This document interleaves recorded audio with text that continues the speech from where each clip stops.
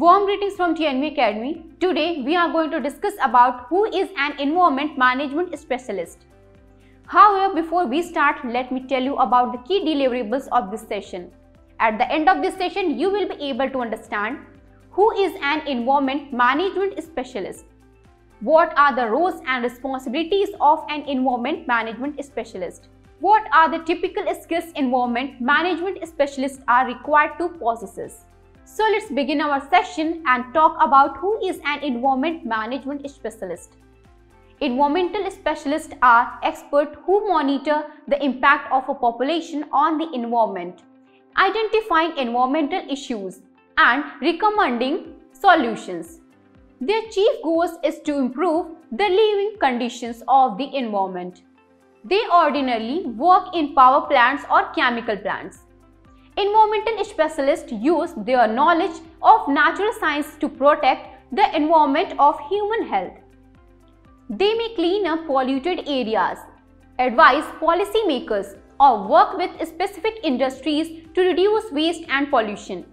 They determine data collection methods for research products, investigations, and surveys, and collect and compile environmental data from samples of air, soil, water, food, and other materials for scientific analysis.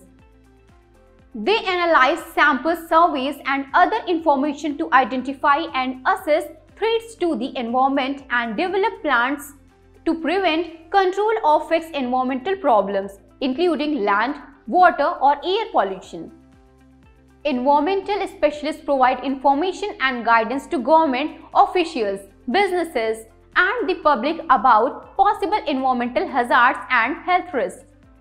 Environmental specialists prepare technical reports and presentations that explain their research and findings to upper management and other relevant peers.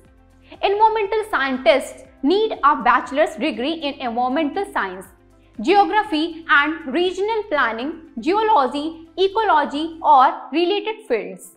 Now let us understand what are the roles and responsibilities of an environmental management specialist. The most common job responsibilities of an environmental management specialist are as follows. The first one is developing and maintaining management information systems which identify the location of hazardous materials in all facilities. The second one is updating and delivering employee training programs related to hazardous material and waste. The third one is supervising work of outside contractors involved in removing or testing hazardous materials. The fourth one is investigating employees' complaints concerning exposure to hazardous material or air pollutants. The fifth one is maintaining accurate records related to chemical inventories, complaint investigations, and shipments of hazardous waste. Sixth is keeping informed of current and proposed regulations related to program areas assigned. The seventh one is performing related field work as required. The eighth one is sampling hazardous and or industrial waste and bulk sampling of material suspected of containing asbestos. The ninth one is maintaining operation and inspection logs. The 10th one is submitting clear and concise written reports based on field inspections. 11th one is recommending and coordinating the development of programs needed by the district to comply with hazardous materials regulations. The 12th one is providing coordinating with regulatory agencies in regard to hazardous material. The 13th one is disseminating right to know information.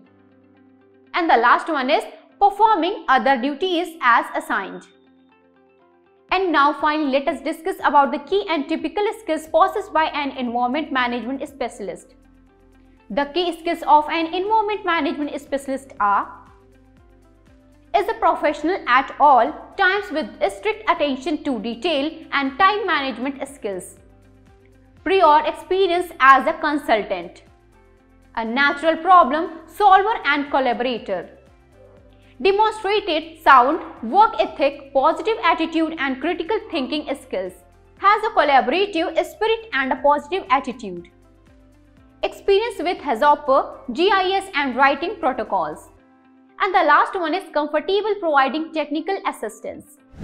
We have now come to the conclusion of this session. In case you have any questions regarding the topic which we have discussed today, then please put them in the comment section of the video. Till we meet next in another session, it's best wishes from TNV Academy. Thank you.